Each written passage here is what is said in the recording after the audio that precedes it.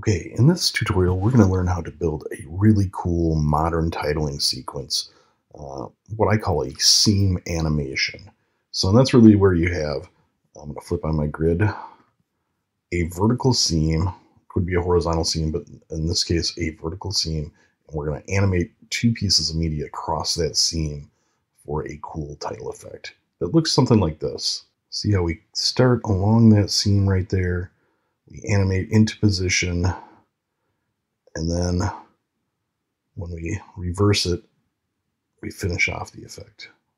It collapses, hides itself along that seam. So this is really simple to do in Camtasia. Let's learn how. First thing, we're going to delete everything in this project, start from scratch, get the playhead to the beginning, and I'm going to open up my favorites, and we're just going to grab some titling here. So I've got this kind of cool stencil titling that I like. And you can see I've got a text box that's actually nice and wide. I've got big, bold text. In fact, let's take a look at the properties on this guy. So we get a font size of 260, and I've got one of these cool Adobe fonts that I like, stencil font, and it's got plenty of room and area. Other thing to note, this is left justified. So over here, left justified alignment of that text, all right? So I'm just going to go ahead and duplicate this.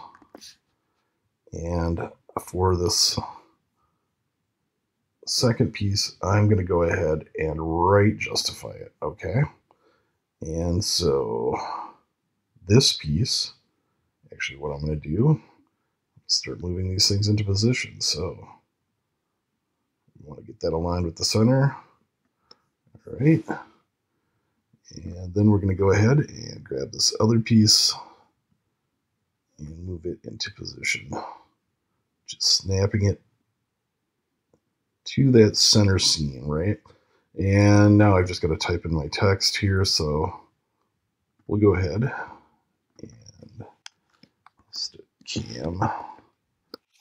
camped. And I'm going to say Asia right here. Okay. And so the final piece of this is I'm just going to add a little color decoration here.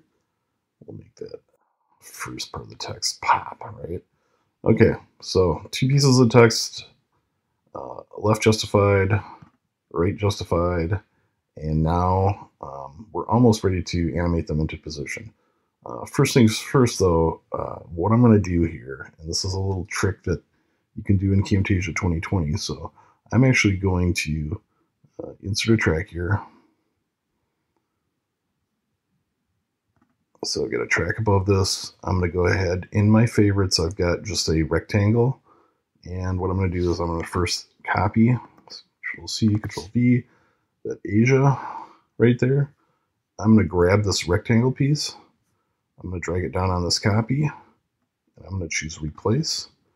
And now I've got a shape that matches exactly the size of that text box, right? So I'm guaranteed if we back out that this thing covers the entire bounding box of that text field.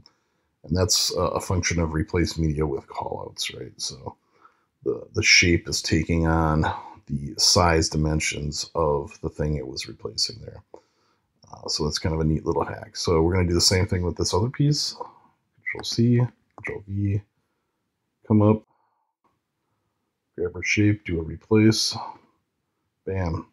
Okay, from here, we're going to start doing track mats, all right? So we're going to go alpha mat, and we're going to go alpha mat, all right? And we're going to move out here to about the 1 second mark, and we're going to add an animation to both of our pieces of text, right? So I've got them both selected. I'm going to add an animation, two animations there. I'm going to make them both start at the very beginning of this. All right, so they're out there at the very beginning. Now I'm going to select just one of these, and I'm going to zoom in here a little bit on our canvas. Select this particular animation, and at the beginning of that super keyframe, we're going to move this guy to the right, and you can see it starts to disappear along that seam. So just shoving it into position here.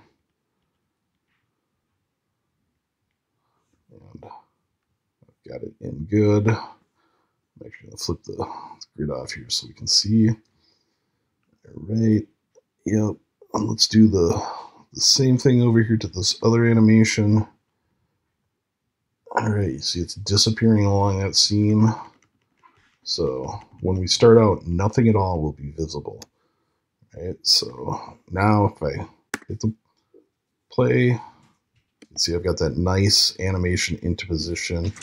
And sort of the final two pieces of this is we're just going to go over and grab our restore animation.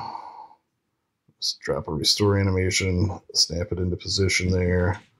We'll make that guy a second long, just to match the timing there.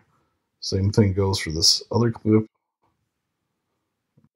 Bring him out, snap him into position, second long, and now what should happen is this should collapse